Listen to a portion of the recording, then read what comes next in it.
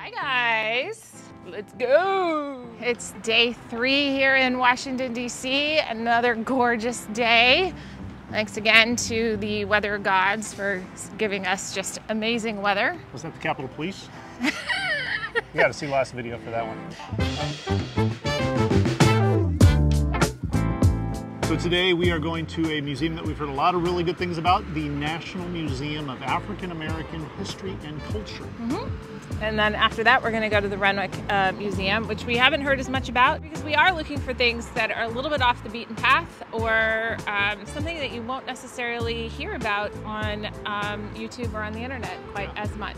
I did do a little reading and purported to either be the first museum in Washington, D.C. or the first art museum in Washington, D.C. Ooh, So, that's exciting. anyway, so we'll check that out, and hopefully they've got AC.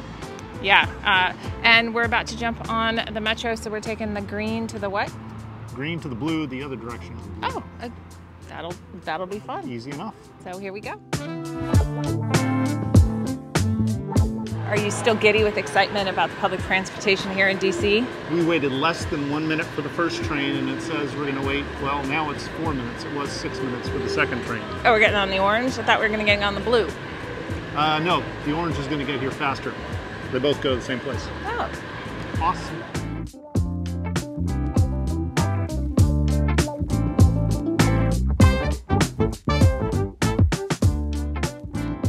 This may have been a bad idea because we're walking along and we think we see where we're supposed to go. Which is over there. Which is over there, but then right in front of us, it's like, well, that looks interesting. I think there's a lot of interesting stuff around here. Ooh, look at that church over there. This is a knowledge seeker's paradise. There are so many museums and things to learn in a very small area. You might have noticed some tension in our last video, and I talked about it a little bit in the post that I did, I think on Facebook, this way. Look at how well we're getting along. This is... It works great when you just do what I tell you. Which is not very often.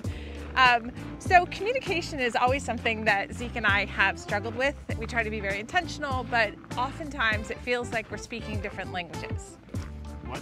Yeah, exactly.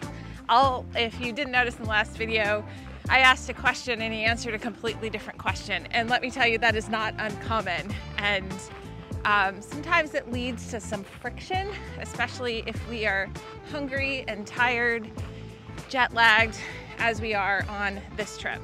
The good news is we always work it out, right? So far, 28 years. But it is something that working together, living together, traveling together, doing things that are uncomfortable together, sometimes we get out of sync. We were a little out of sync for the first couple days of this trip. Hopefully we are back in sync, and if not, we will get back in sync. So the National African American Museum of History and Culture? Yeah. It's quite the name, but it's quite the place because we only saw maybe half of it. Oh, and it was stunning. So down on the main concourse level is everything from slavery to the civil rights movement. What we ended up doing was going up to level 2 and level 3 and seeing the cultural exhibits and art. Of course, my focus was on women. Poor woman overheard me say, this should be part of our basic education or basic history education, and the fact that it isn't is total bullshit. And she just kind of looked at me and kind of nodded. The fact that this is separated out makes my heart both happy and sad. Happy because it shines a light and gives a focus. So we were able to focus exclusively on the African American culture and history. At the same time, it should be fully integrated.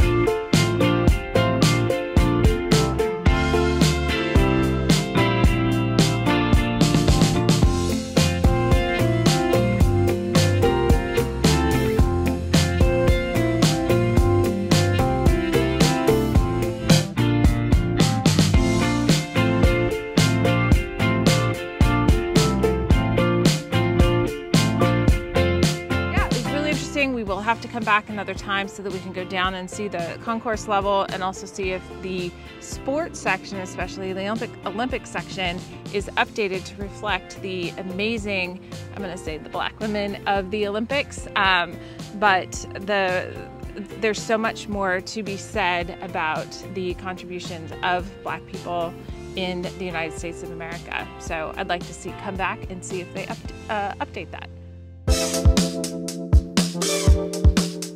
So we just got done with the Renwick Museum, which is part of the Smithsonian. Originally, I thought that it was a private museum. It was going to cost something, but no, it's part of the Smithsonian. So there's no fee to get in. It's a relatively small museum, and as you said, it's one of the oldest art museums in Washington, D.C.? That's what they said. Very cool.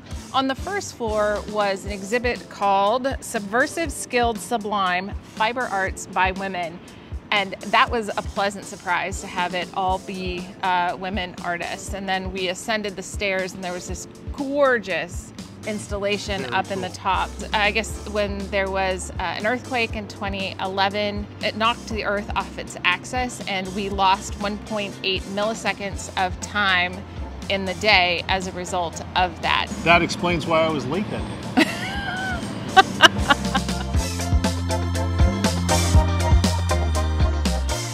All right, there's two very important things that I always have to have. One is a hat in this sunny weather.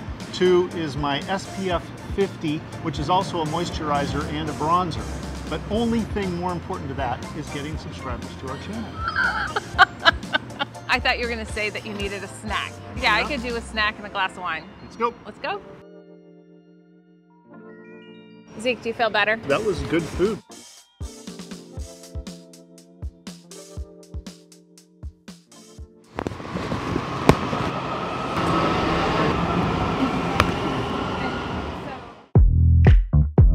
We're gonna try not to trip down the stairs as we record this. Woo, it's warm. And getting ready for a day of adventure with our son's friend, Emma. Who's awesome. My friend, too. I'm not her friend. No. I refuse. But it's going to be hopefully mostly by the water, checking out the Potomac, checking out Alexandria. And if that ends up being a complete bust, we're going to turn to Emma, who lives here and has for the last 5 years.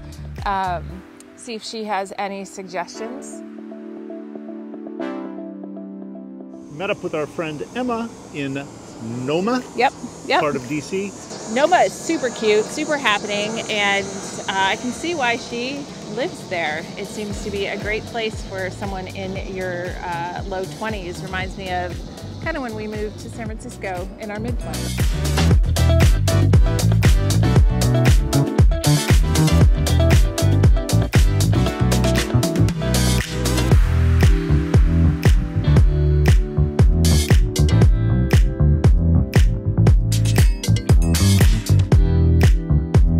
Took a water taxi, which always makes me happy, and it's right by the DCA airport, and we got to see planes just taking off and flying over us, which also makes me super happy.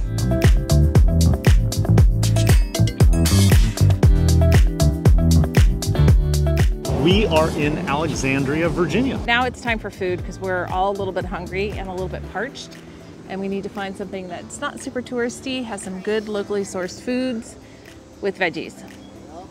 Or McNuggets. Alexandria was lovely. We walked around. We branched out and found whiskey and rye. We sat at the bar, so we had a quick adult beverage, and then we had a snack, and then walked about half an hour away, even further away from the touristy area, through some beautiful, beautiful neighborhoods to Hank's Oysters.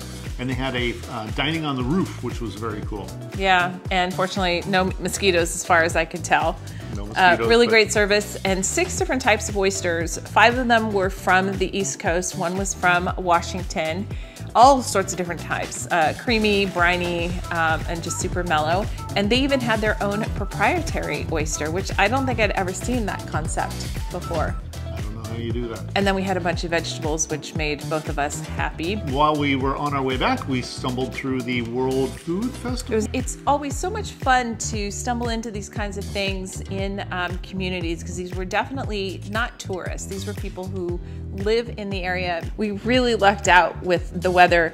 Once we got back on the boat, we sat up top and we switched sides so that we could see the airport and we could see the other side of the river. But we made it back to the wharf, which is a booming place in the afternoon evenings. When we were coming through, getting onto the boat, it wasn't as busy. It was very nice. Very but casual. Coming back, I think there's a concert going on. There's a bunch of restaurants, a bunch of people playing. They've got some fountains the kids were jumping in the water in. Tons of restaurants. I mean, like Hell's Kitchen is there and another Gordon Ramsay restaurant.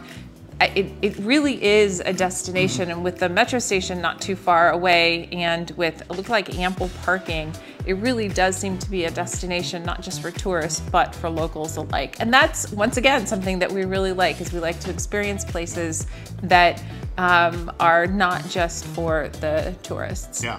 And there's a metro stop that comes straight back to our neighborhood. So that does it for days 3 and 4. If you would like to get a postcard from the road, I've picked up some really fun ones. If you go to our website at zekeandterri.com and subscribe to our newsletter, and then send us an email at zekeandterri@gmail.com with your physical address, then I can go ahead and get at least 1 or 2 postcards out to you from our DC trip. All right, thanks. We'll see you again next week. Put it in the can. Let's go.